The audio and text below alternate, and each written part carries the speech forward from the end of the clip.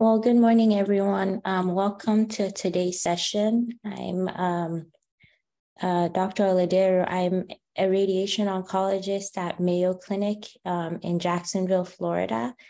And I lead the education efforts for Rio's Contra Cancer. We're very happy that you all made the time to join us this morning, afternoon, or evening, wherever you're all from throughout the world. Feel free to introduce yourself in the chat group to one another.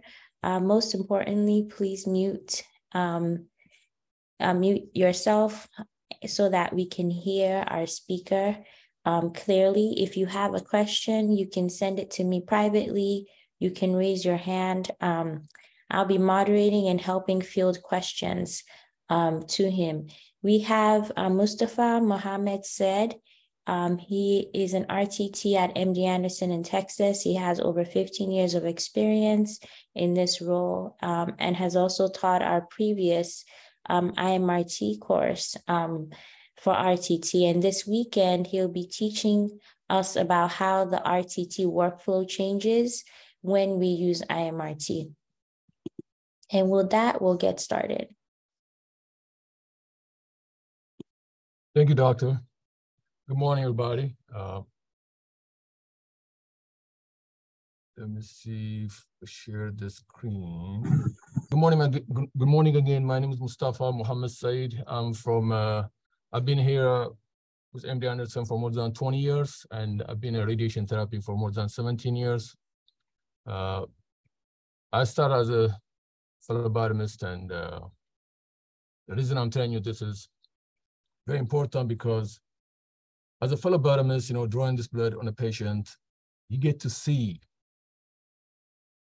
Sometimes I go in a room, drawing blood as an inpatient, you see the family, you become part of the family. I used to go every morning at 4 a.m. drawing this blood. Then, I'm doing that. While I'm doing that, I was going to school to become a radiation therapist. So it gives you that connection that behind the number, the medical number, there's a human that is loved by the family.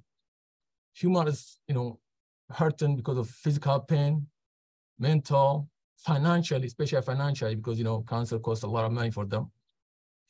So, any kind of technical, you can learn it. But what I want us to build is that compassion. Compassion, if you have compassion and care, you will work so hard, to learn your art. So I just want to start, let's start from that. And, while going through the slides, I'm also going to talk about, patient care, if it is needed during my lecture. All right, let's start now. Yeah, today, like the doctor said, the topic is, how does the workflow change once we move from 2D or 3D to IMRT. And I'm going to start with the poll. Let me start the slideshow. Okay. Doc, I have this poll, and go ahead, everybody. And what percentage of treatment you claim is the IMRT? Take your time to respond to this. We just want to see that where everybody's at.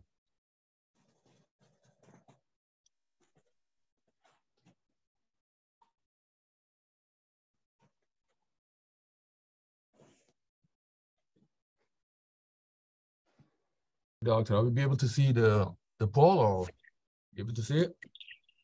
I'm trying to see any kind of response. Yes. So 45% said C, 17% said D, 21% said B, 16% said A. Okay, so we have results. Yeah, more than 75%, which is great. So it's helpful for everybody, even for those of you that we haven't moved to that IMRT yet. Yeah, you get some idea what we're going to talk about. Thank you.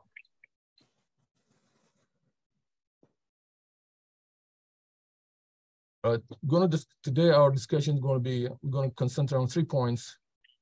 Was elements of good RTT workflow.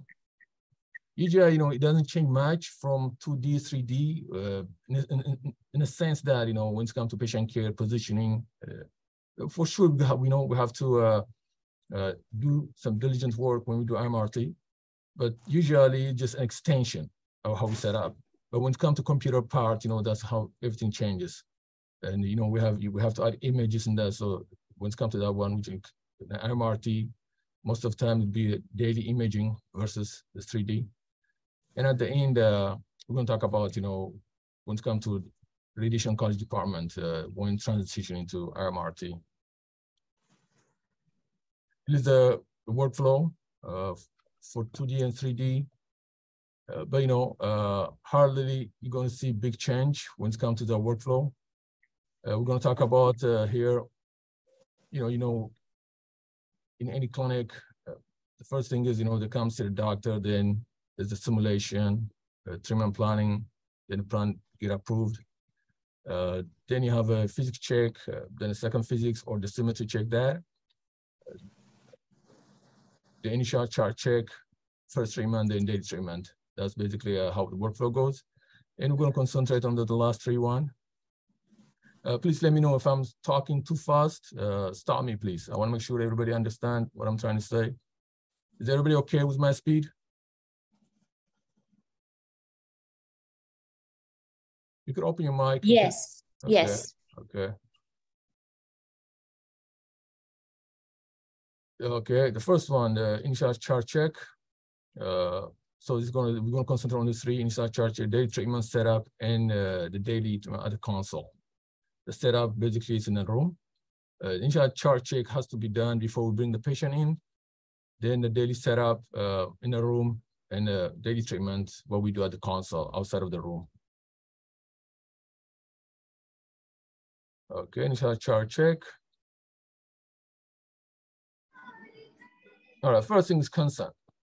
Got to be a consent. On this one, we got to check about, we have to make sure that's the right patient. We are treating the right site. Make sure that, the side effect matches the consent. For example, let's say patient consented for the head and neck, and second ISO came in at the pelvis area. Make sure that you have a new consent for that. And make sure that it depends from the institution to institution that how long the consent is valid. Some places be probably a month, other places could be a couple of months. So make sure everything's updated. Simulation document, this is what you use to set up your patient. The patient has to be set up just like the way the simulation was done. Pictures are done. Every institution, they do pictures because you could go back and refer to your picture, how the patient set up, what kind of device is used. Is it a mask? Is it a cradle? Is it a bolus? Is it a stunt? Basically, you check that one. All this is done, before you bring the patient in. It's the first thing you want to do. Make sure you do that. Maybe you want to do it a day ahead because for sometimes the device may be misplaced somewhere, so you don't want to be running behind looking for it while the patient is waiting outside. The prescription. Later on, you're going to see some examples, but I'm going to talk about them in brief. We're going to talk about prescription, consent, all that stuff. But I'm just going to talk about brief right now. The prescription sign. The sign is the same energy. What the energy? Is it 6? Is it 15? Is it 18? Does it match the plan? Make sure that in prescription is the doctor. Did he put what? Is there a BID? Is that twice a day? Anything's added? Is there a bolus in there? Copy of, nothing changed now. Still, we do that on 2D and 3D. We have to make sure that copy of plan. Have that plan, and so it matches prescription. It's better to print. Sometimes it helps to print your plan, so you could check it, and even during the treatment and the first day of treatment, you'll be able to see your parameter to check, all the angle, the collimator, couch. If you have any couch kicks, it'll make it easier for you, to have the plan print out. Again, plan signed by physician, physics, dosimetry. Again, it depends from side to side. It's like some institution, they're probably good with physics. On some institution, they don't even have dosimetry. So what's the policy? But make sure that, you know, the policy that how many signatures needed for the plan. But on a prescription, it has to be the doctor. Again, you need to have the prescription signed on the plan too. Again, QA. Some institutions they do QA for IMRT only. Some they do it for 2D, probably 3D. They do that. So what's the policy? Again, it depends on your institution. Again, second check. Your treatment conduct correct. Make sure that, for example, the doctor put like 28 fraction. You see a 28 fraction on your treatment conduct. And when you finish treating for the day, for the day, does it get updated? Does your prescription get updated from the treatment conduct? Make sure you check that. This, you know, the best thing to do is, you know, check it after you finish your first treatment, the first fraction. Make sure that get updated. But like I said, the device, whether it's a mask or cradle or anything, could the bolus, anything that you use to treat the patient, have it available a day before. Check that. Make sure it is in a location that it may be in a different machine. Maybe from the simulation went to the wrong machine. So have it. It's always better to check it like a couple of days before patient treatment, so you have it with you. So have some kind of check mark, you know, every time you have that, maybe have like either have some kind of Excel data sheet or some of this device, software, like Mosaic, you know, they have their own section that you could check off. Okay, I got this. Okay, the plan is signed. Doctor signed the prescription. I got the mask, the stent, the bolus. So you have it, you know, you could go back and check if it's not ready, follow up on that. Treatment documents, check every document. Notes by dosimetry, notes by physics, notes by doctor, or note by your fellow radiation therapist. For example, if, let's say patient treated in different machine went down and patient went to a different machine and was treated by different therapists, and different therapists put a new note. Follow that before you bring the patient. Maybe some notes, you know, or maybe some communication between the therapist, physics or therapists or doctors, and, you know, something to be done, some kind of instruction. Should be not, you know, there could be some notation. So before you pull your patient, before you bring the patient, go through that.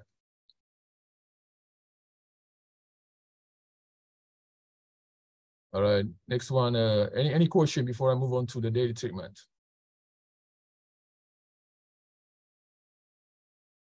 All right, moving on. Yes, I have a question. What do you say? Yeah, I asked if there is a question. I have one. This is Martin from Uganda. Oh, how you doing, man? On the last 3 points from the previous slide, there was a chart check. Continue. The last 3 points. Yeah, cool. So yeah, okay. Initial chart check. Yeah, so initial, you know, chart check, like, you know, you checking all that stuff, you know, what is that, you know, so included, you know, what I talked about right now in the chart check, initial chart check, you know, it was then checking the documentation. What exactly do you mean? Because the new systems don't have charts, like everybody in area. Basically, the documentation, you know, the documentation. Maybe, you know, we need to update that part, but, you know, basically the documentation, what I spoke about. Everything's a patient chart, you know, the consent is a part of the patient chart. Any kind of, you know, prescription is part of the patient chart. So if you go through the patient chart, you're going to see the prescription or the consent, you know, basically that's initial chart check is before you bring the patient, basically initial chart check. So before, you know, because physics, they do like, you know, every week they have a chart check, physics or dosimetry. For the institution, they have dosimetry. There got to be a weekly chart check. They're going to say if the treatment calendar is updated. There's any kind of, for example, if you put in like, you know, ODIs, are they put on a patient rotation documentation? So those are the documentation are included in the chart check. A good question though. Yeah. Okay. Is that okay? Answer your question? Yeah, that is okay. Okay, all right.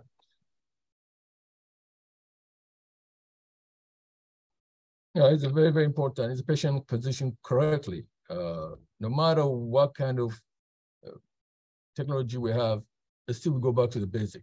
Like whether we have, OBI, we use CT-based, MRI-based, or X-ray-based setup.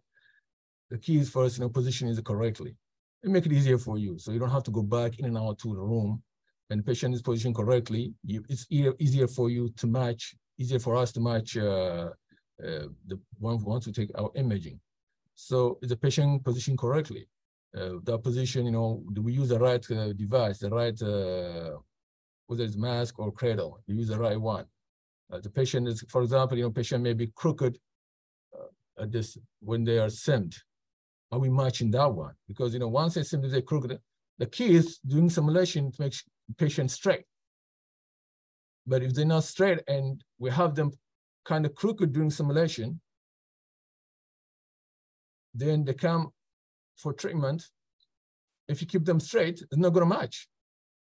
So for sure, we're going to learn that the first day you look at it, okay, patient a little rotated to the right, and it makes it easier for you. So, by looking at the setup, sometimes what you do is when you have the X and Y, your orthogonal X-ray, you can look at your patient by looking at your AP image and say, okay, he's a little, tilted to the left, for example, for head and neck. So maybe after you set the patient up, then, tilt them a little bit so they can match that. Basically, patient positioning, like I just spoke about it. The right device are used. Again, talk about that too. The field size, make sure this is like for 2D, 3D. You look at it, it's a field size. It's the right field size in there. Again, wedges, all that stuff, used on the 2D, 3D, and the blocks. If it's bit modified, but when we go to IMRT, it's going to be the MLCs. We don't have to worry about the blocks. But still we do electron with blocks, but make sure that everything's available for patient. Visual check the key, before you leave the room. IC center placement, field light. That field light matches your field. It changes when we get to IMRT, but always go to ISO. The key is use your laser, put the patient in a nice position. Visual check everything before you leave the room. Look at it, and here make sure your gantry doesn't hit anything before you go. So maybe rotate it 180 to the right and 180 to the left. Maybe it could add a couple of minutes to you, but trust me, we'll save you a lot of headache in case collision happen. Safety check again, like I said, this is one of the safety check, checking the gantry rotation, the table, and make sure, because sometimes patient family comes in a room, either to translate or to hold. And while you sit on the patient family may be sitting at the seat waiting, so make sure that everybody's out of the room. We have to make sure that everybody's out of the room before we close the door. That should be part of our timeout. It should be like a list of timeout. Make sure that the room is clear. And talk loudly, talk to one another. There should be at least 2 people in the room when we do radiation, at least, because we check one another. If the patient has let's say Mr. Smith is laying down, he's a head and neck patient. Okay, checking like a setup, let's say it is with a bolus, 3mm bolus stunt. So talk to one another. All right, 3mm bolus, I'm placing that bolus right now to to one another. All right, Mr. Smith, give me a name. Don't them say, please ask the patient, what's your name? Check the name and check on the stunt. Then ask the patient to repeat their name. Then give them that stunt. You don't want to give the wrong stunt. That's not be pretty. And call to one another loud. Make sure that everybody's in the same boat on that one. So at least 2 therapists in a room. The plan check right here. It's a few, you know, you can see these here. I'll show you. You can see that 2D 4-field setup, APPA, left and lateral. Just make sure you check that, and make sure this matches your prescription. Sorry about that. Sorry about the network. Again, a plan check. Here again. Just make sure when you check it, here's the way we want to check.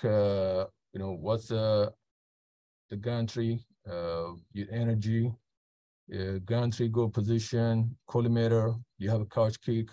There's no wedge here. You can see that. So this is what you want to check, especially first day. Make sure that everything matches. What you have in this and what you have on the screen. And like for sure, your plan matches with your prescription. Since there are different kind of softwares for planning, it may change from institution to institution. You may have seen this before, or you may not have seen. Here again, a plan check. Okay, we can talk right here. Earlier, I told you we're going to talk about the prescription matching the plan. Here, you got to check everything. It's a right breast, technique 3D plan, modality 6 and 15. They use 2 energy here. Already 11 fractions done out of 25. So there's 14 to go on this one. 200 centigrade per day. Here again, make sure 11 times 100 is a 20 to 100 centigrades given. And once that one is finished, you have a breast boost, which is electron plan. And you come here and check that and make sure that you have the 25 fraction. This is a plan right here at the bottom. This is your prescription.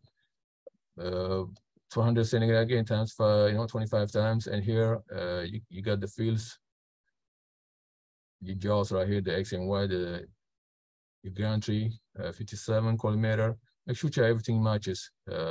This one has to be matched on your screen, what you got out, what you pulled out. But first, before you bring your patient on the first day, make sure it's in match and make sure it's signed by the doctor.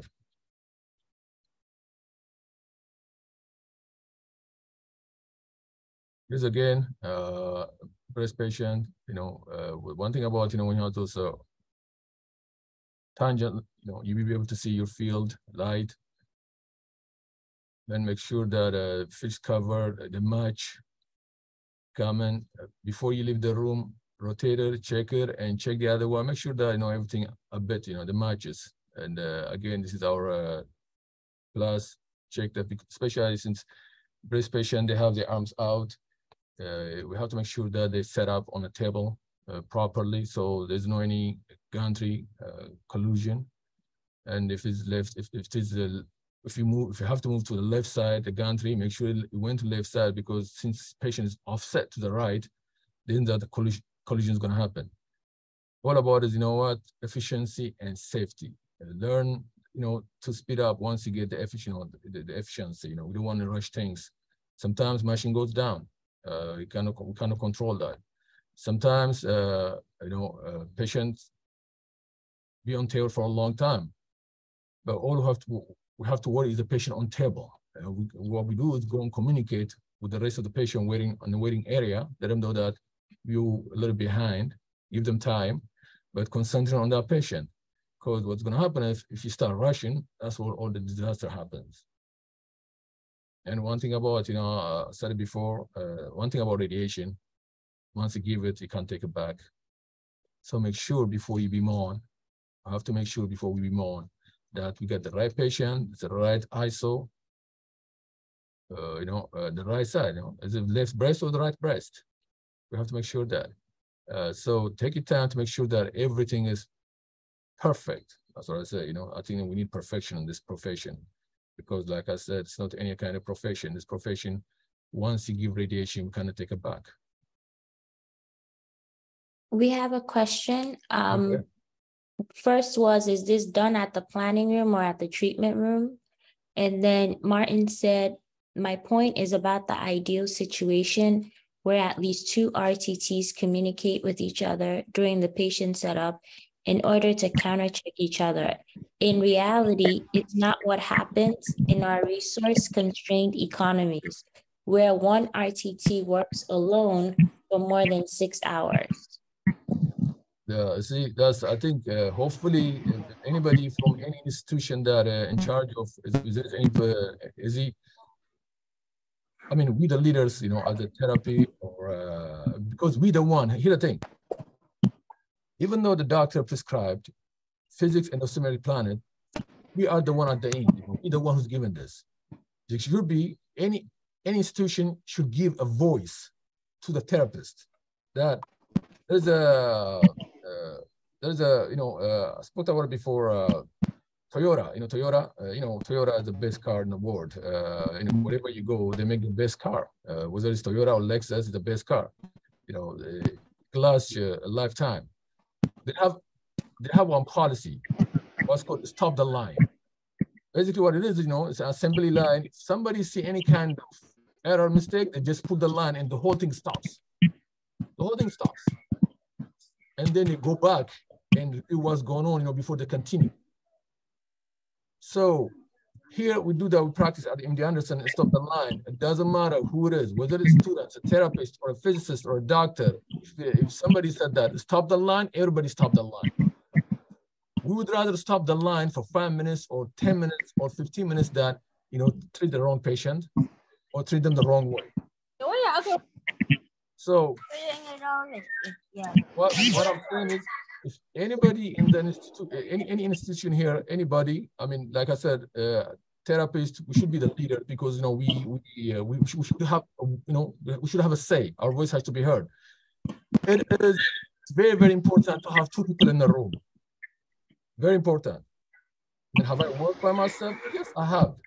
But, you know, right now the policy, if you don't have 2 people, you can't even bring a patient in. Okay. In any institution you go there, you know, and some of the you know, agencies granting, you know, permission granting agency in the US, they require you to have 2 therapists to treat a patient. So they need to think about that. First of all, you know, be more productive, you be more fast, you be more efficient. So you'll be able to treat more people, because if you put one therapist for 6 hours, the therapist is going to get tired. Then we're going to talk about safety issue now. You know, we get tired, guess what? We kind of concentrate. And it's going to be a safety issue. So thank you, Martin, for mentioning, but you know what? I think every institution needs to think about this. They should need to find some kind of resource. I don't understand, you know, there's, you know, the countries, you know, we so tough. Some places, they only have 1 machine for the whole country. You know, I've done some research and stuff like that, but it's very, very important to have a second person in the room. And then there was a question about, do you use Wingboard for breast setup? So I mainly run our breast program, and we in most places use Wing setup for the supine position. Yeah, you know, usually have some kind of what you call it, angle, you know, from 5 degrees to 20 that we use, but sometimes it's partial breast and a small lesion. Be able to do that. Don't need that. Yeah. So it depends, you know, it depends. And, you know, doctor, you could answer this, you know, yeah, it depends. It depends, you know, if you know, be able to, able to treat what you want to treat with the wing board, then, you know, it's going to work. Yeah. Yeah. And then what is the best setup of breast patient, wing board or breast board? Breastboard, I mean, no, it give you that angle to do, you know, like I said, it depends, but most of our patient, most of the patient is going to be some kind of angle. Mm-hmm. Some kind of Can angle. you explain what is a dry run? Yeah, dry run is, you know, you bring a patient, you set them up, you don't treat, you do everything, you go through the whole thing, the whole process, set them up, you know, take an image, x-ray, all that stuff. But the only thing you don't do is you don't beam on. So to make sure that everything's set up, for example, the doctors, you know, worried about maybe if the patient does it clear, or you know, they would do that. Some doctors they always want to do dry run no matter what it is. Mm-hmm. I have the opposite doctor. I work with the doctor. They don't treat head and neck doctor. They don't treat unless we do a dry run. That's what he wants to do. Mhm. And, but, you know, the good thing about it, once you do dry run, the next day is going to be quick. You get in, you know, and because you know how it's set up, you already have image approved by the doctor, so you don't have to wait for the doctor to approve an image for you. Mhm. So basically, you do everything except beaming on. Great. Yep. And then is it okay to have treatment timeout for external beam radiation to help reduce occurrence of radiation incidents? Timeout. Yeah. The timeout is, I mean, it's a must.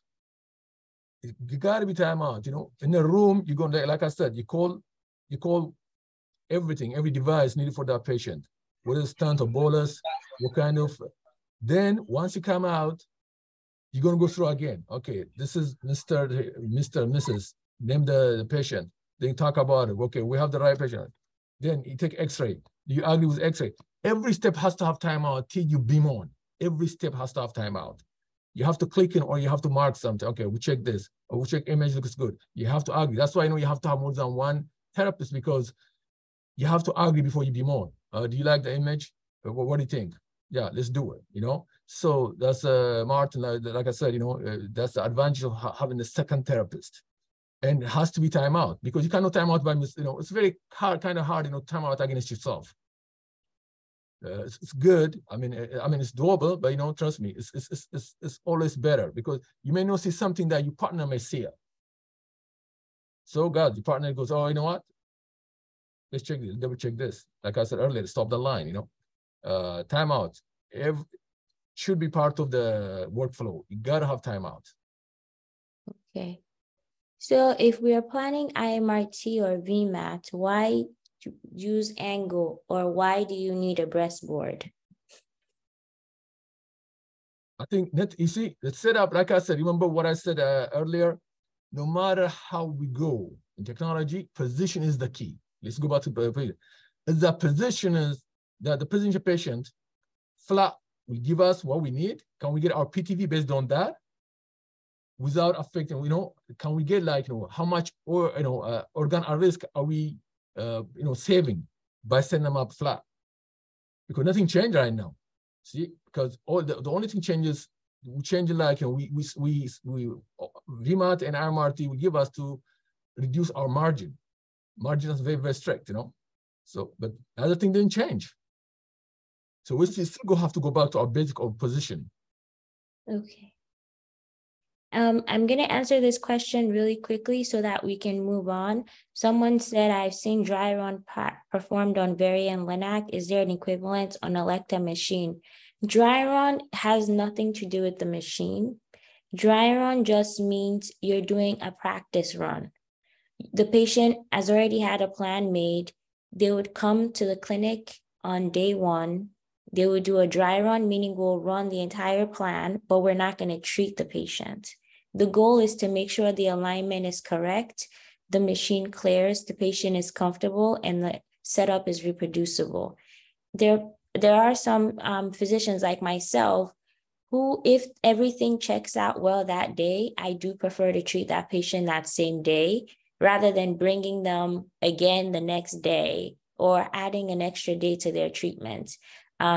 So it may not be feasible where you are, especially if you have many patients waiting to use a machine, to have a whole dedicated first day of treatment be like the test run.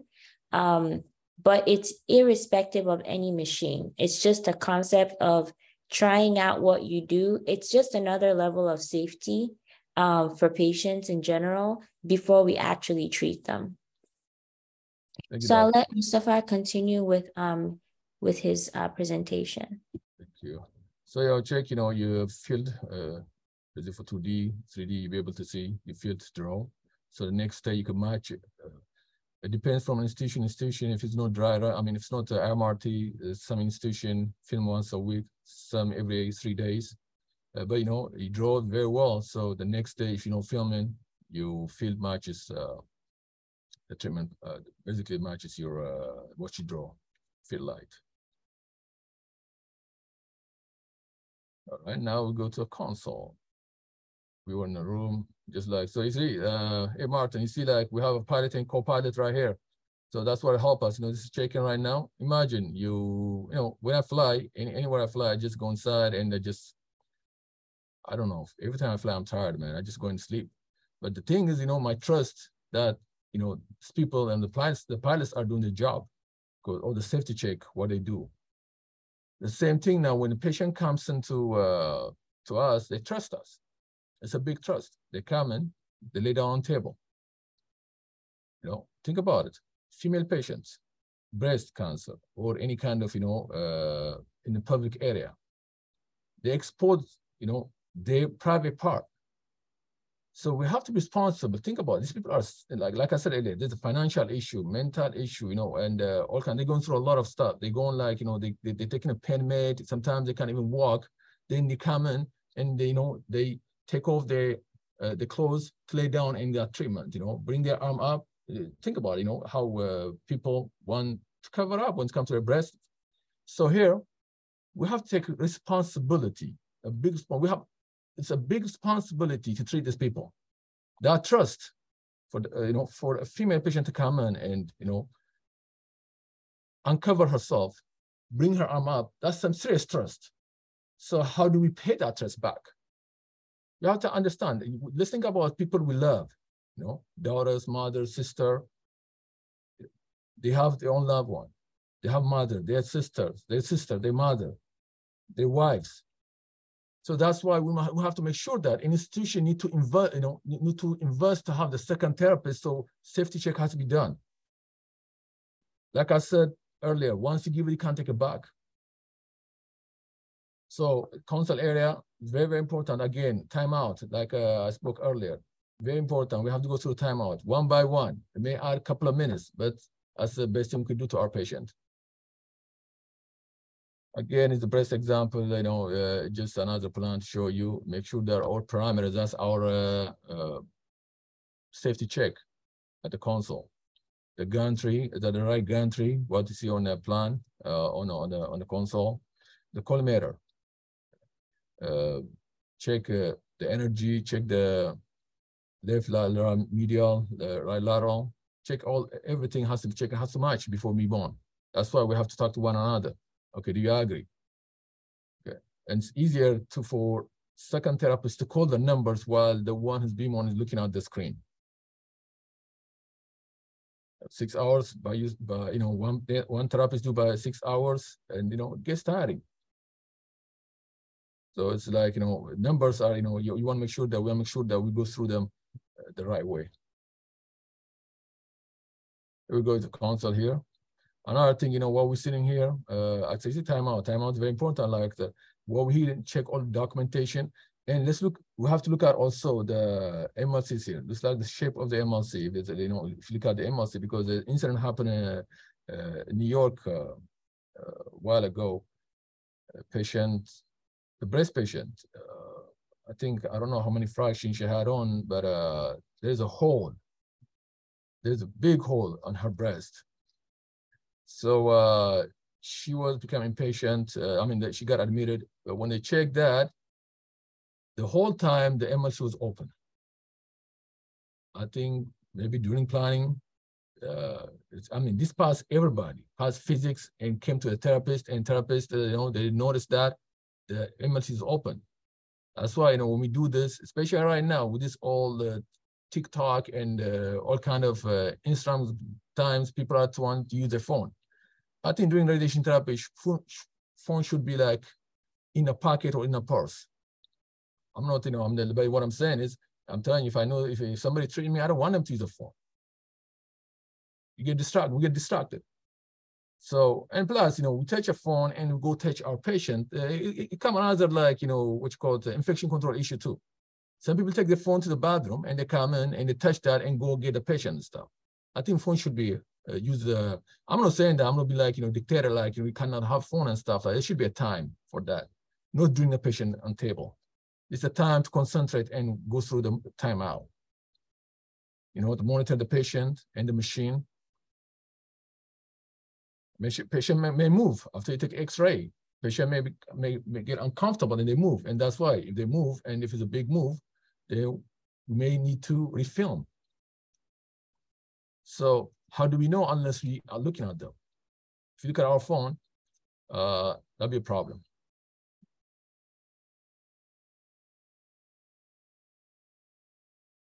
All right, here's a question here. Take your time.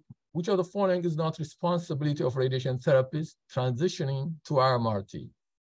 Image registration techniques, contouring, approving target volume, knowledge of cross-section anatomy, and immobilizing techniques. Take a couple of minutes and please answer.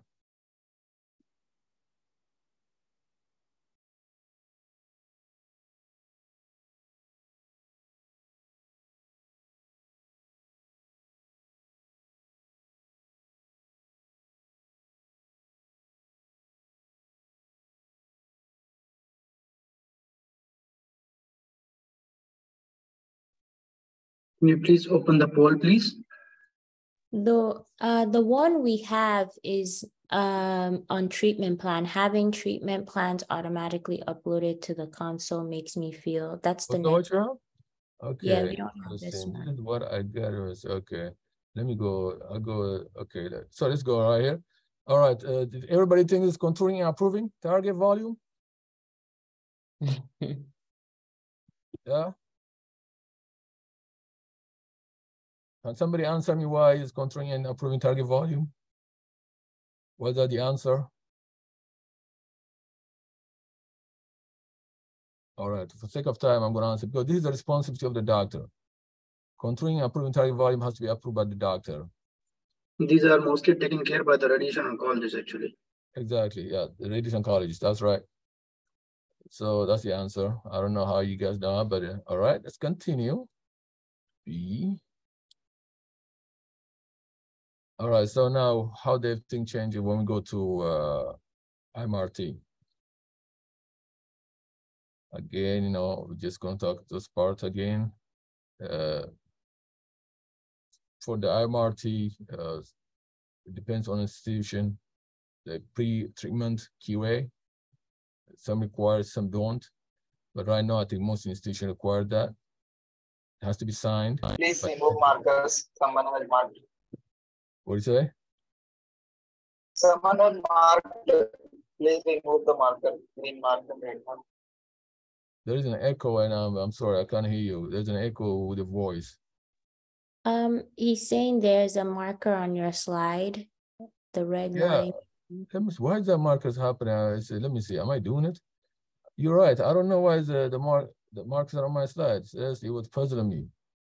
We make sure that those markers are gone before we send it to everybody. Okay? Yeah, I don't know. Like I just looked at us. Like, sorry about that. Students have done it. One more time. Okay, continue. Thank you. Okay, this is the one they had the earlier doctor having a treatment plan. Okay, so this is like a poll again. All right, perfect. Yeah, let's look at this. Couple of minutes and let's answer this.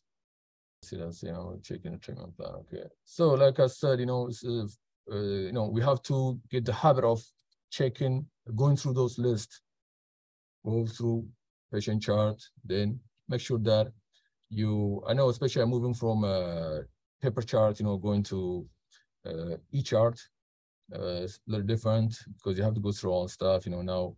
When you do search, it's tangible, you put on stuff, but it's more practice and more going like, learn it to do it perfectly, then, build your speed. That's what you want to do. Make sure that, the key is ask, there's no pride in this field. We have to be humble, humility, especially the people we treat, they're fighting for their life. I think there shouldn't be any pride on that.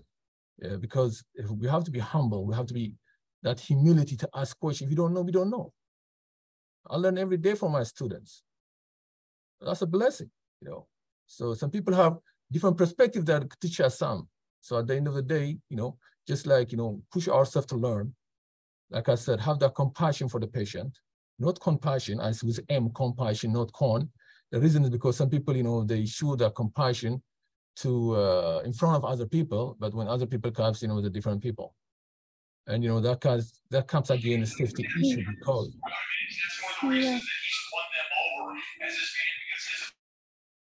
okay, sorry about that.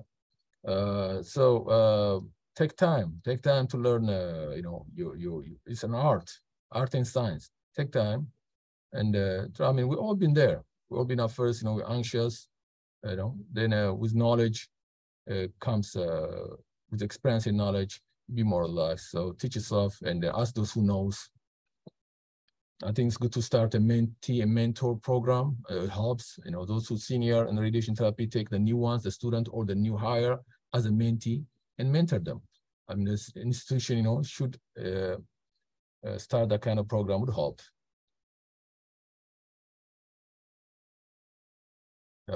Things, MLC instead of manually placing, but those heavy blocks, you don't have to use it anymore. Make it that. And again, you don't have to go, less internal valves because you don't have to change your block or wedges anymore. Because you take your X-ray or your CT. Make sure you set up again before you leave your room. Make sure you set up the patient the right way. Because no matter any imaging you have, it's not going to place positioning. Positioning has to go first. Make sure they know to rotate the right way. They set up using the laser, left, right. They take images. But that's a big advantage. So you don't have to carry any blocks, and we don't have to go in and out often. These are the computerized plan is uploaded, electronic record, digital imaging. There's going to be a lecture on this later on, but the KV, the cone beam CT, all the images, the OBIs. There's a question, please. Okay. PSQA, is it compulsory for IMRT? It should be. If you ask me, it should be compulsory for IMRT. Like I said, now we're talking about, tight margin and what percentage is given. The QA is going to give you what percent. What's an institution? Some institution may probably require you the QA to pass 95%, some 97, some they want 100. But how do we know unless we do the QA? What percentage pass for that treatment? QA has to be done. If you ask me, it should be compulsory for IMRT, especially for those start new. Why don't we start new? When we start new, just do the right way. I mean, a lot of study done for this to happen. So for those who start new for the first time, IMRT is a blessing. Just take that, what you call it, the platform, take that workflow and just implement it. It's about safety for the patient.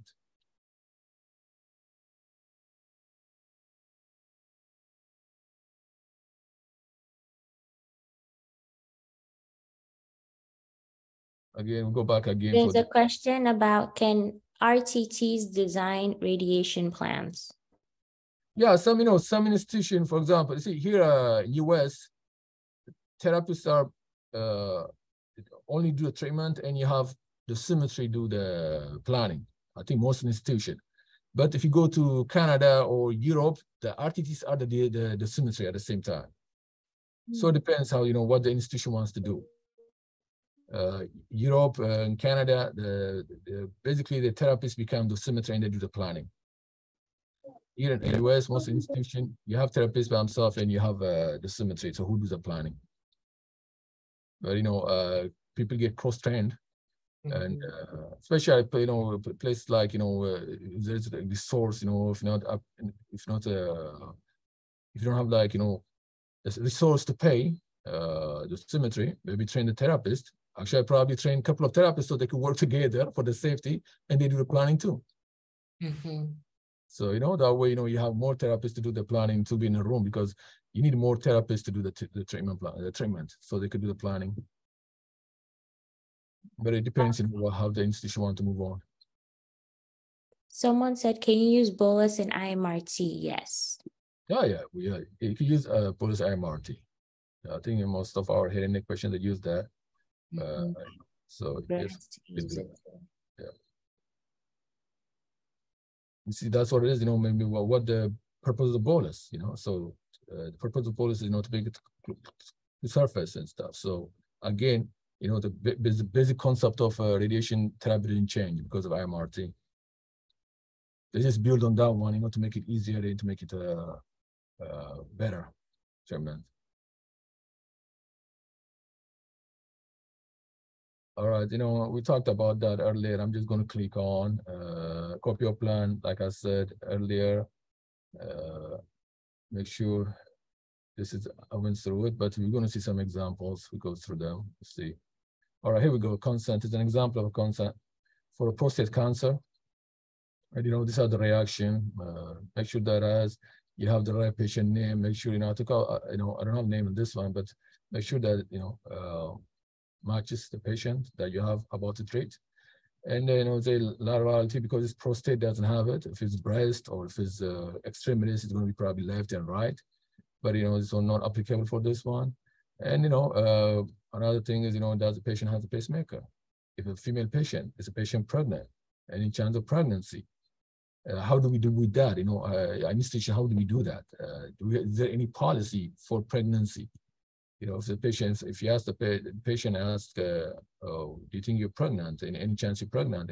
If the patient is like, she's not sure about that, so how do we do that? How are we going to do that? Do we have any kind of lab test we could do? A quick, a fast lab test, whether urine or blood? What kind of what you call it workflow do we have for the institution? So that's why, you know, it has to be in place, because you know we don't want to treat a pregnant patient. So there would be like, you know, discussion with the doctor, all that stuff, but do we have that in place to make sure that, you know, we screen them for pregnancy?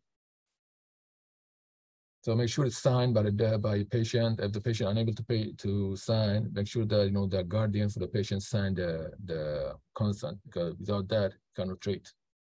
Consent has to be there. Patient has to consent. And, you know, they could refuse treatment. Even after they consent, they come in, you know, you want to treat them, and they said, I don't feel like getting treatment. All right, you know, discuss, send a message to the doctor that patient doesn't want to get treated, and send them to a clinic to discuss with the doctor what's going on. We cannot force people to have a treatment. And we can't get mad, even with behind and stuff, because patient, like I said, they go through a lot. Maybe don't feel like laying down that day. You know, they're going through, they're getting chemo. Chemo is, you know, destroying all the stuff, you know, they cannot walk, they cannot eat. Now they want treatment. So, you know, show that compassion again. Be nice. That's another safety issue, because, you know, you have to be, unless this compassion has to go like, you know, to everybody, to your patient, to the patient family, to your coworker. You know, we have to have like that cohesion in there. If your coworker doesn't feel safe around you, it's a safety issue again. They don't want to come in, but they come in because they have to work, you know, to live, you know, to make a living, but they don't want to be there because they're afraid of the coworkers. That's a safety issue. So we have to think about that. This is, you know, it's like the whole team has to be, you know, one. Whatever else, this what we do is bigger than all of us, bigger than our emotion, bigger than our feeling, because we feel we know we are treating people fighting for their life, and we're treating them with a machine that could be lethal. You know, if you don't use it the right way, radiation could kill. So that care has to be for everybody. Patient may show up late and stuff. Guess what? Okay, we get you, but you know, we don't have to like, you know, be a little aggressive to them. There's a lot going on. You know, like I said, they in pain medication and stuff. You know, they probably didn't sleep the whole night last night. Human. You know, we know that, how we know our physiology works. We don't sleep, we get tired. We take medication, we get, you know, all stuff. We have to understand it, especially us. We know how, then, you know, knowing just, you know, basic anatomy and physiology will tell us, you know, how the body functions. So it's very, very important. This mark on the screen, I don't know where they came from, but all right, here we go. And again, here prescription for prostate. Just make sure they check that. 17 out of 28 is done. You look at 11 left, and make sure if 250 daily, 20 fraction. Make sure that we check everything, the plan versus this is an IMRT. Yeah, you see here, technique, DMAT. All right. If the doctor one us to treat VMAT and but it says 3D or says IMRT without saying VMAT, contact the doctor to change that prescription. That's what we have to check. Say full bladder. The doctor wants a full bladder.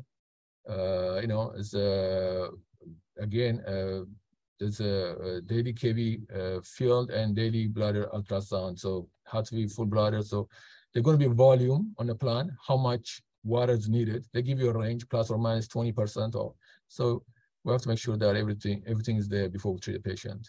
You check that and you know it. After that, like the first they may be struggle for the patient because some people are not get used to drinking water, but you help them, for a week and stuff, then that's another thing you put you behind because empty bladder. But you gotta be patient to work with them. So like I said, they're going through a lot, and for the first time for them to hold a full bladder, it's not easy. Again, physiology.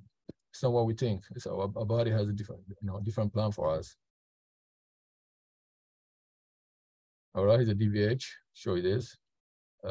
Again, you can see right here. It's modality photons, and that's it. So those lines are here. I'm just going to example of plan. Different software. Again, plan is software. Again, is a plan right here. You can check out. Again, it's a VMAT technique. The arcs are.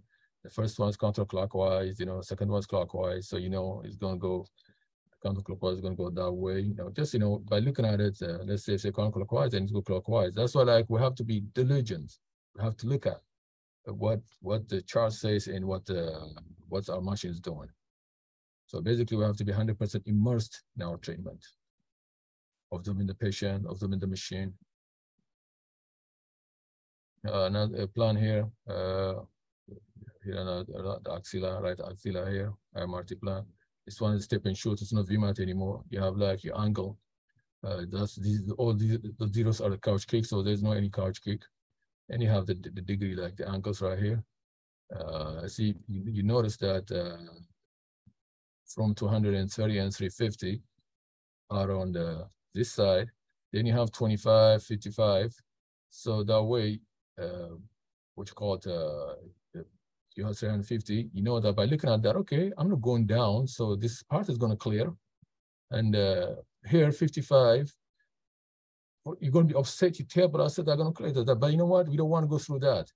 Check it. Start from 230 and past 60 to make sure that before we leave the room, to make sure that this thing clears.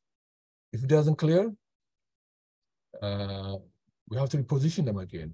Because you don't want to check this after you treat like 3-4 field patient. Now you have to move your patient after you treat them like with 3 fields.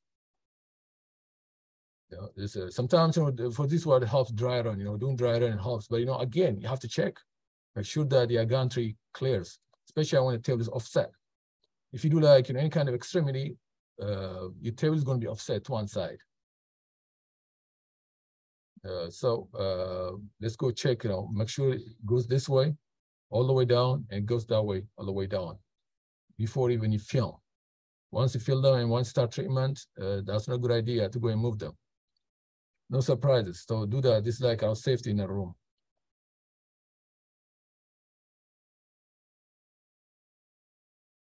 Here is a setup. Again, looks obvious. You got a lower cradle right here. Again, we got to go check that safety check.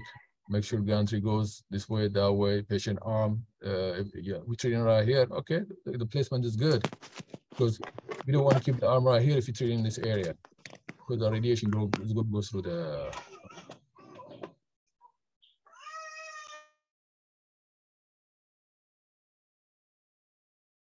Okay, paying the same. So it's a lead field does not represent the actual treatment field now because we have a moving MLCs. Maybe you could see your first, MLC, field and stuff, but you know what? It's different right now. But the good thing is though, we filming daily. Again, that filming doesn't replace our positioning. We have to position patient right. So we could have a quick, film, a good film. Film doesn't take that long, but that's why we have to position them right because we don't give them any more radiation exposure. Whether it's KV or MV, there's still exposure. We don't want to give this patient unneeded, but let's say at 28 fraction. Think about it. We have to if you do 4 films kV daily, which is pre and post shift, now multiply that by 28. All right, that's more than 100, yeah? Then now, if you don't set them right, then we have to film again and again. That's radiation exposure. We don't want to give it to them. Even though we're giving them, we don't have that kind of mentality that, oh, they're getting a mega voltage and stuff like that. Any radiation is, unnecessary radiation is harmful. We don't need to give them that. A lot of, we have to follow that. So because they get that mega voltage, we there's a fallacy. Some people may say that, oh, they get mega voltage, it's not that much. No, it is. Any extra radiations, unneeded radiation should stop, shouldn't even give it.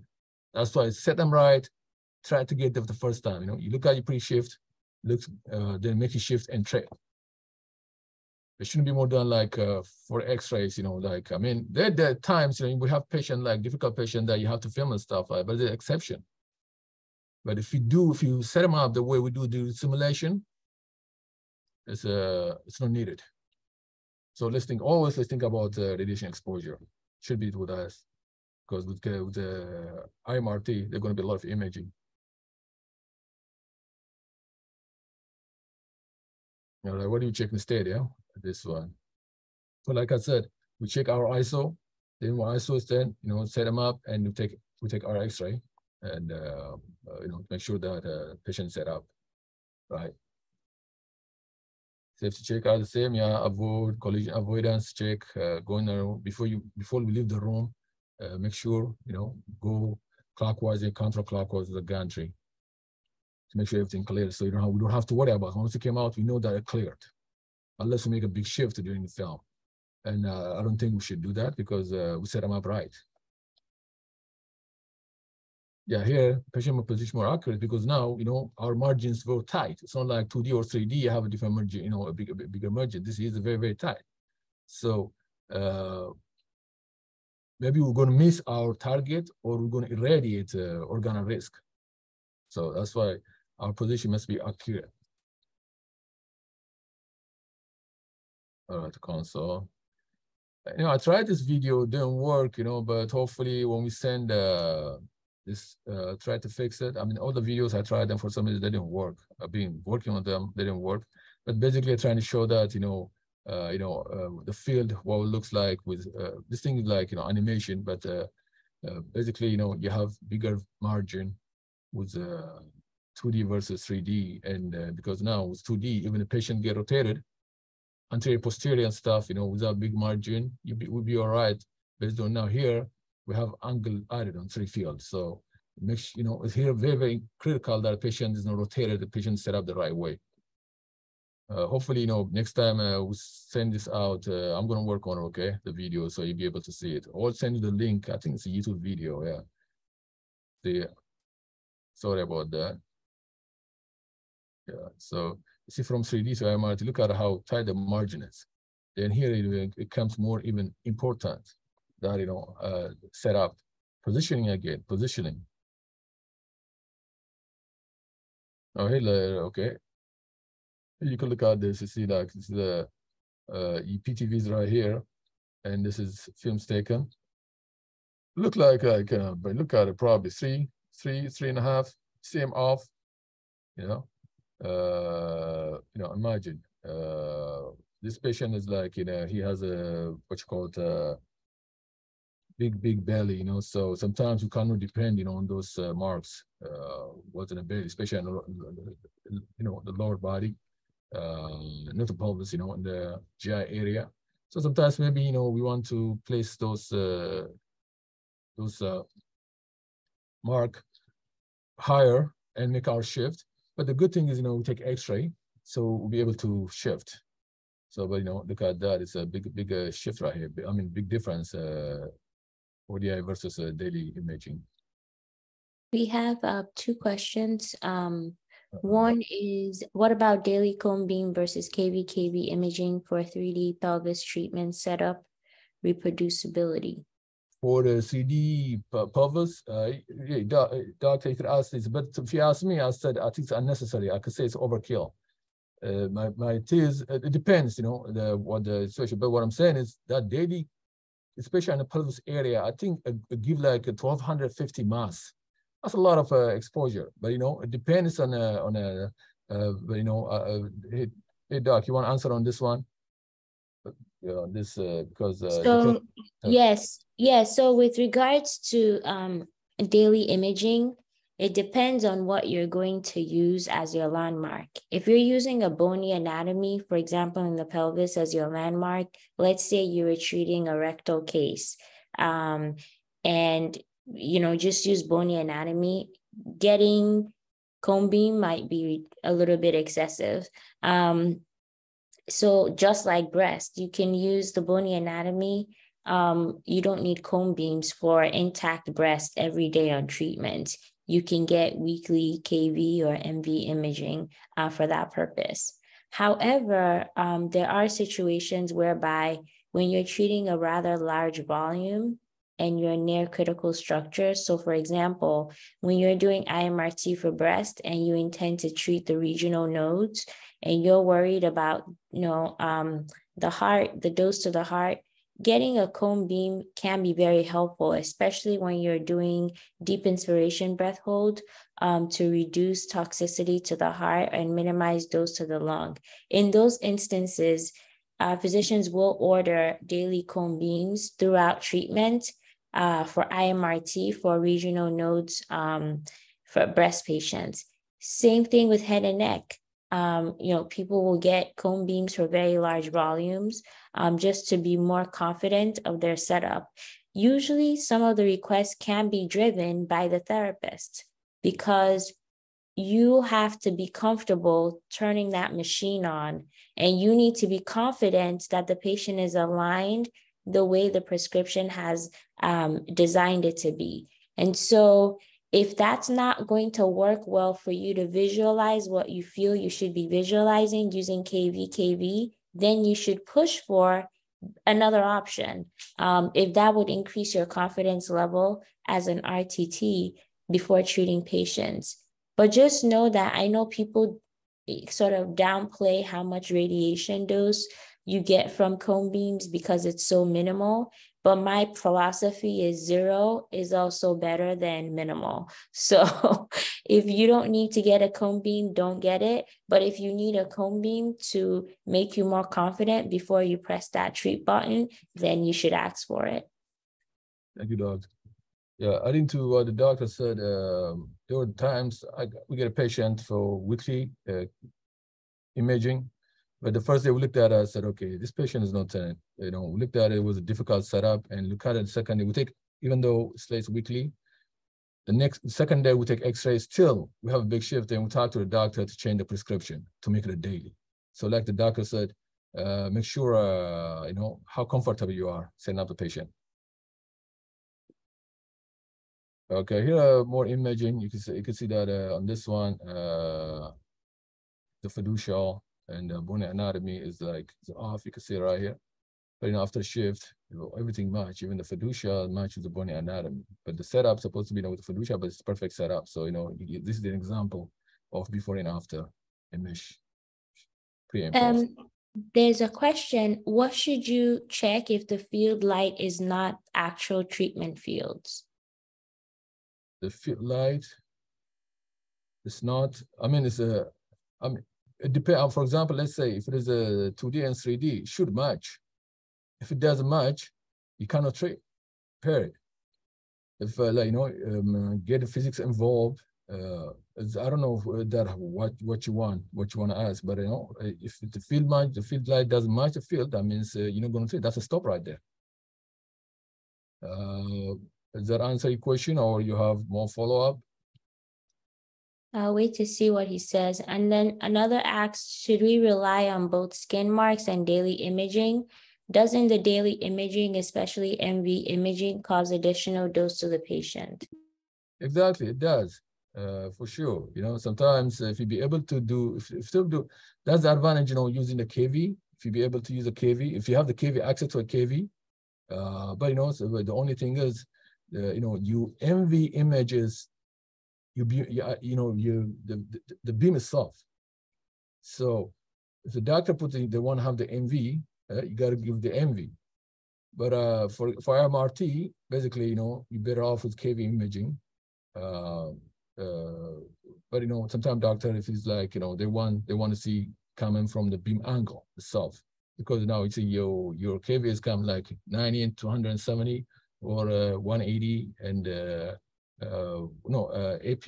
So you have like 180, 0 to 70. So that's not like you beam it's not the beam, it's not projecting your beam, but when you take your MV, because now you have to you put in if it is the beam itself, the field itself, that's a beam. Some doctor may prefer that, but with the advance of KV, I think almost everybody uses KV to set up patient. You're right. MV gives a high dose versus the KV.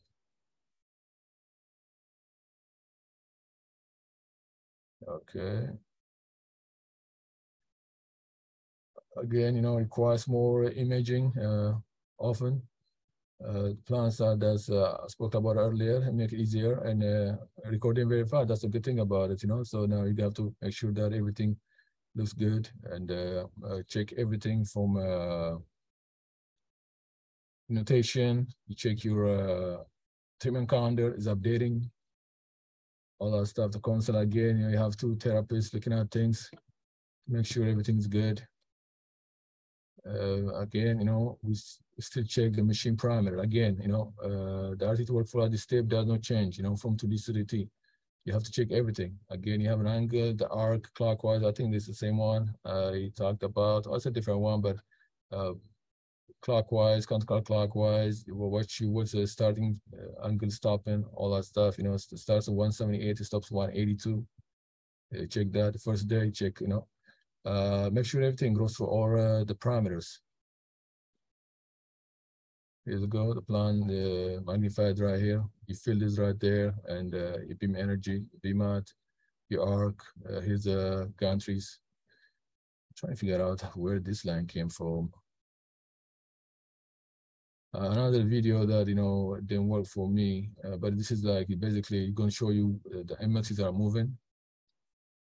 The step and shoot, still MLC move and this, beam on, MLC move and beam on, but your gantry stays in one place, so it's a static. It's not a VMAT, it's not an arc. Sorry about the video not working. Again, same thing here, VMAT. Again, this video doesn't work too. Apologize again. But when we send it, I'll send it with a this is dynamic MLC, but when the gantry moves on this one on VMAT, the MLC is moving at the same time. But on the step and shoot, the gantry stays one place, but the MLCs are moving. That makes a difference. All right, 50% answer. Daily treatment parameter check are no longer necessary. Yeah, that's good. Like more than half answer the right questions. Yeah, no matter what it is, parameter we've got to check. Everything has to be checked. Earlier we talked about what we check in the parameter, your X, your Y, column, every parameter, table. And another thing too, once after the first day, it depends from institution to institution, we capture our table parameter, like what's our vertical, what is our lateral, what is our vertical, what is our in and out, left, right. And here we capture them after the first treatment, capture them to the next day when we treat. We know if there's any tolerance more than 2 cm, it's going to show red. But we don't even get to the 2 cm, probably within 2 millimeter. But I don't know if your institution does that. That's very, very important to capture those parameters. For example, for today treatment, with the first day treatment, let's say your vertical is 18 and your left right is 0.5 and your in and out is like, let's say 123. So if the next day when you treat that, if you vertical, especially the vertical is like, let's say 22, that's 4 cm difference. It should be, because especially maybe in and out, but you place your patient on the wrong, in and out, like you position them like, inferior or superior, or left, right, you offset them. But you vertical, you anterior, posterior shouldn't change that much, especially at 4 cm. That's like a sign saying that you probably put the wrong plan or you probably put the wrong patient. So that's why you want to make sure that just want to give you another safety net by capturing those parameters. Because anterior posterior, we're not going to change 4 cm. There's no way. So, even having that, in your mind, having that in your mind, like, okay, what's my, the parameter. So it should be the workflow, the first day workflow that, you capture that parameter. And in the daily treatment work safety timeouts, it should be parameter, everything's okay. The parameters are, so there's no any override. If you override something on your parameter, why? Even if you override, you in and out, like sub-inf or left, right, why are you overriding? It should be a question. But for sure, if you have to override you anterior posterior, there's a big problem. Big problem. And even the first day after you make a shift and set up your patient and you looked at it, you put your ODI and after you set up your AP ODI, like it's off by 2 cm, 3 cm, then maybe you want to talk to who's planned that one. So anterior posterior should give you should give you something to look for, to look, what's going on, what's missing out. Because this way, anterior posterior is going to be big, especially if it's head and neck or in the chest area or like sometimes, in an abdomen, but even 4 cm will be a big problem. So let's look at that. But, I'm not saying that only concentrate on anterior posterior, but we have to concentrate all of them in and out. Make sure put the patient in the right position. That's why it's good to have, indexed our device, the index to the table. So even our in and out or left to right doesn't change.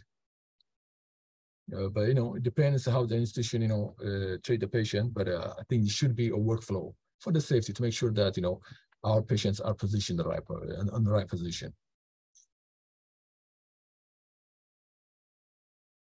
Oh, all right. See, I thought, all right, here we go. Which one of the following is correct? How many things we'll see?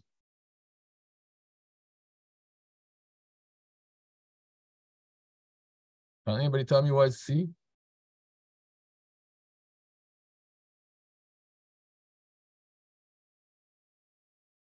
All right, let's start from A. More organ at risk are spared with 3D than IMRT. Because, the margin is so big on 3D, that is wrong, versus IMRT. 2D has better dose conformity than 3D and IMRT. No, the 3D and IMRT are more conformal. Usually these are box and 2D. And we can't scale those with 2D since it's more conformal. I know, we know that we already said that it's not conformal as the other two. So the answer is organ at risk are more protected because we have very tight margin with IMRT.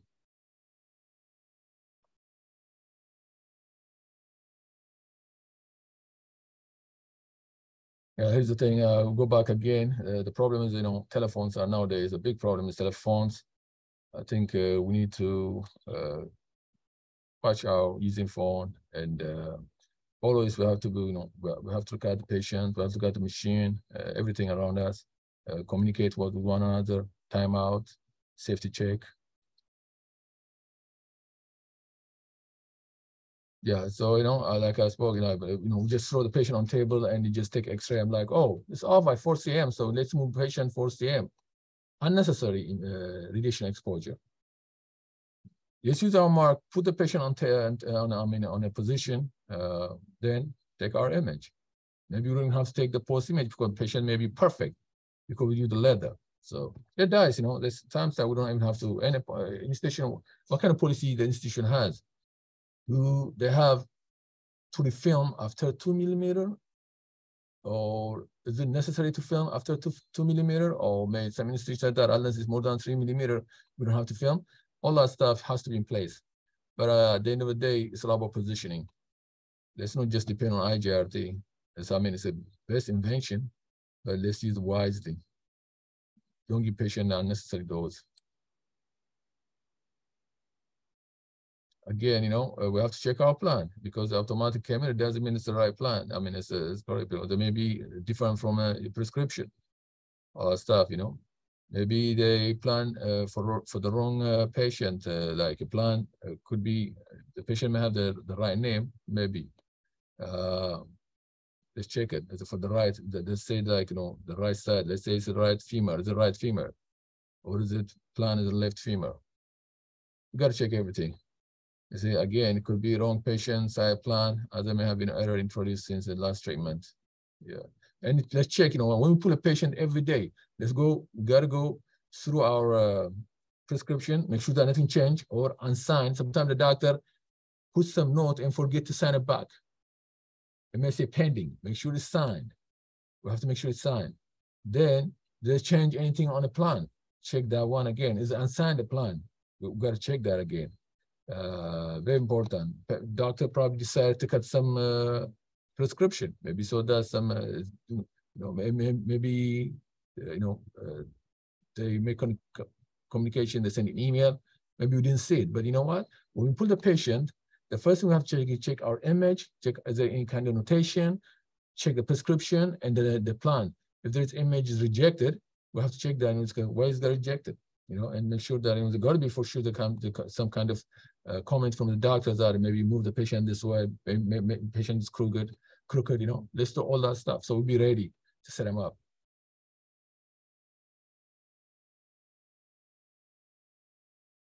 Again, we have to monitor the treatment progress. Like I said, check your charting, check your treatment calendar, make sure, again, when we train patient, gone to collusion there, everything is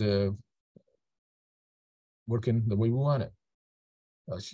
Make sure patient is not moving, especially if you have inpatient, they tend to move, like if they're in pain, question is what they move affected what we treat. We have a patient, let's say you treat a mask, brain with a mask, and patient is moving the legs far away from ISO. How much do you think that warrant to go set up a patient? All that stuff. But you know what? All this comes because we have to look at the patient. We have to watch the whole time. From the time we go outside all the way to get them down, we have to look at them. That's it. We have to watch. That's why we have the camera. That's why we have, communication. That's what it's for. Again here, co-driver, just like the pilot here. This is another video. Sorry about that. This is a race card. None of the video worked for me. Here you go. That's a race car right there. All right. The question right here. Compared to IMRT and 3D, results, precise treatment, more toxicity, better conformity, none of the above.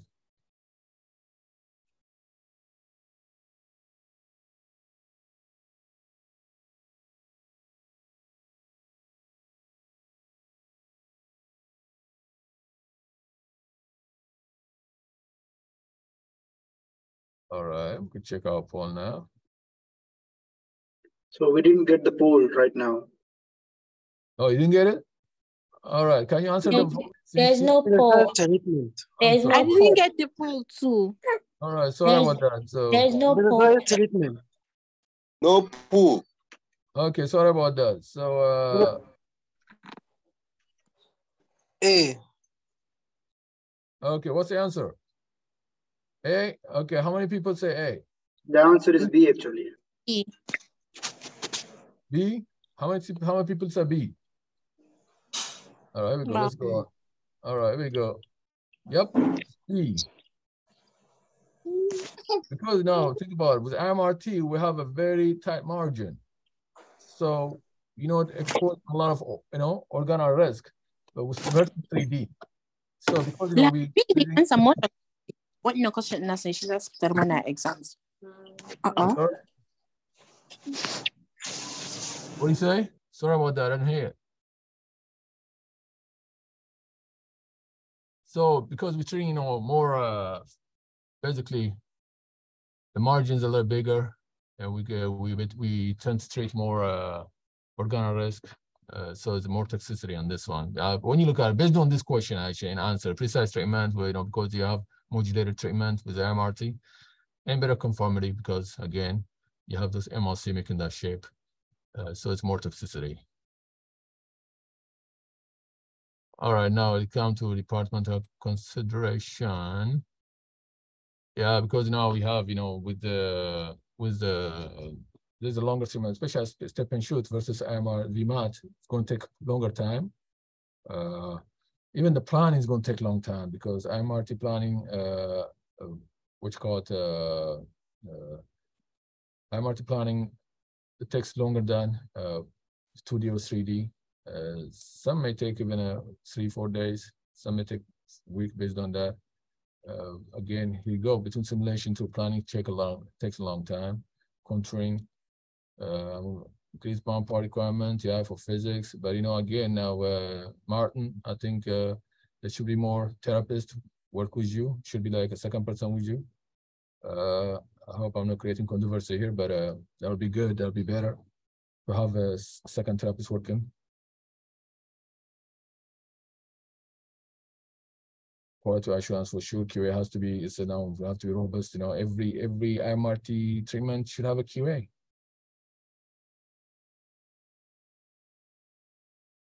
Again, you know, because they have like, it's got to be all kind of new different machine, you know, computers has to be done. You know, how would that be implemented? Who's needs training? Physician, you know, the physicist, RTT, all these are necessary. You know, potential opportunity for errors. You know, that's why like we got to check everything. You know, do the QA. Let's make sure that. I think earlier what I told you what happened in New York. I don't think they did the QA on that patient, but I'm not sure. But we got to check that. You know, let's do check. Got to check that. That's why we have in the chart check every week has to be checked. Chart has to be checked every week. But before that, everything is matched. The prescription matched the plan. Then therapists, you know, we are the last line of defense. No matter what it is, calm down. You know, it could be anybody's error, but once it gets down to us and we bemoan, that's it. So we have to make sure that we need to work hard to make sure we got the right plan, the right patient, the right site. Everything is perfect. MS is always it should be.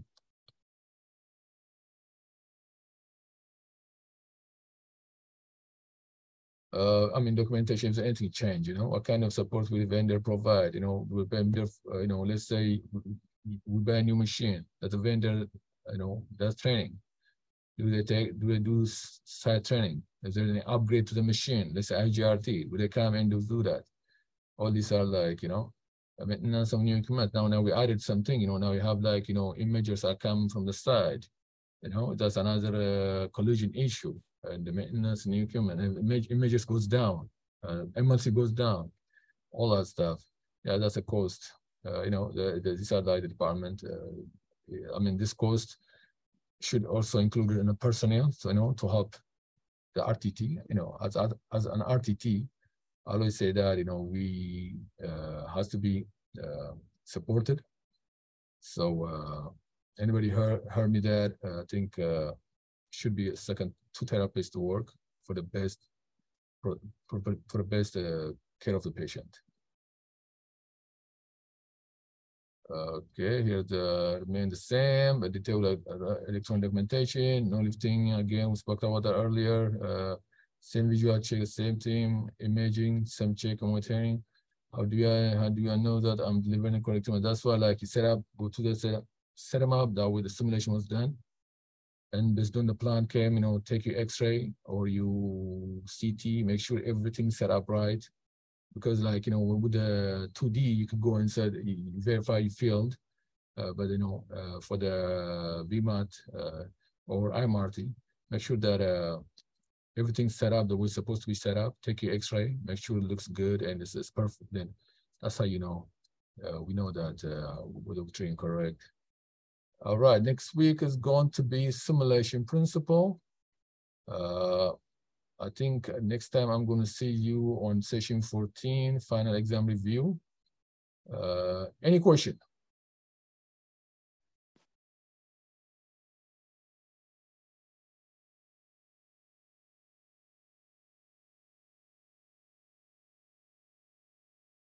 Everybody okay? Thank you. Abid has a question. Okay. Hello, Mustafa. Yes, sir. I have a question regarding the imaging protocol, actually. The Okay. things like if you are going for the prostate or for the any other GI, so you need to have a protocol, let's suppose the bladder rectum protocol. So most of the time we are going with CBCT so that we are checking both the things like the bladder filling and the rectum. So is it the same protocol that we are using? Because we need to match the structure with the soft tissues, not with the bones. So we are going all the time with CBCTs to check the bladder volume and the prostate. So Okay. is it that like the global protocol, or we are going with the right way? Because for us, the important thing is that the treatment should go as fast as we can. So if you go with the bone matching, so we know that there is also like 3 millimeter movement of prostate also. So therefore, we are going with CBCT. Your comment will be appreciated on this. Thank you. Yeah, you know, like doctor said earlier, it depends on on a site where we treat. But I mean, we have doctors. They do CBCT every day on a prostate patient. Like you said, they could check the blood volume, and to set up your PTV. Because now you have a 3D imaging that with the CBCT. Yeah, that's the right way to go. How most doctors, they do that CBCT setup. They do that. Thank you. Sorry, one more question, Mustafa. Is it possible that we can get the departmental imaging protocol also? Like we can compare like what we are using now and what other department are using. So it will be good to have some diversified protocols, if it's possible. Yeah, let me talk. I'm trying to. I'll try to put up something together, okay, and we'll send that to you. Thank you very much, Mustafa. Yes, sir.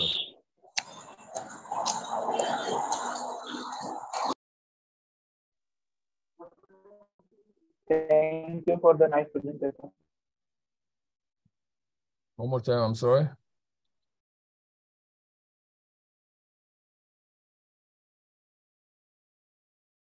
You're cutting off.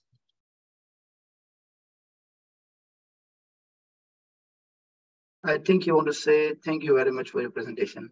Thank you, everybody. Thank you. Anybody have any question?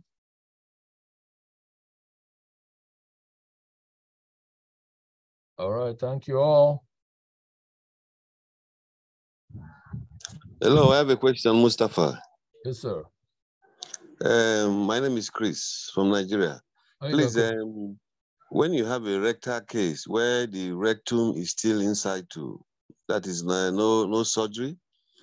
And when you have a rectal case when surgery has been done, will you do this? Will you apply the same modality for treatment? I could give this question to the doctor. Doctor, can you answer on this one, please? If you want to. With us, okay. Well, the dose will be different. So, for rectal cases whereby the surgery has not been done, typically what you're giving in those settings is preoperative radiation. The highest dose we'd probably go to is maybe 54, because we have to be sure that it would be safe to do surgery and there won't be wound healing complications.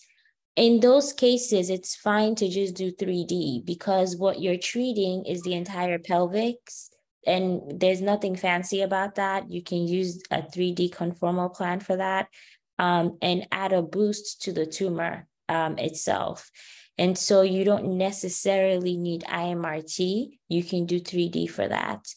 In a post-operative setting, where there are multiple positive nodes, and you need to treat extended pelvic field with lymphatic channels, or you need to treat the surgical bed because of a positive margin, then you might want to consider IMRT, because now that you have less, now that you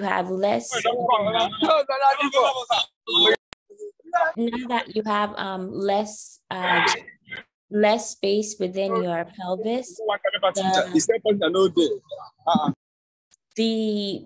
the bladder will fall down, the bowel will fall down. And so in this setting, you may want to use IMRT so that you can easily carve around organs at risk, essentially. So, it's okay. You please turn your mic on.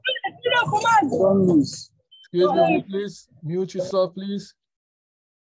Does that answer your question, Chris? Yes, it does. But I want to add again. In this case now, which imaging will you prefer? Do we do an MVKV or a CBCT? Okay, so if it's pre-op 3D, MVKB is fine. If you are doing post-op IMRT, you should use cone beam. Okay.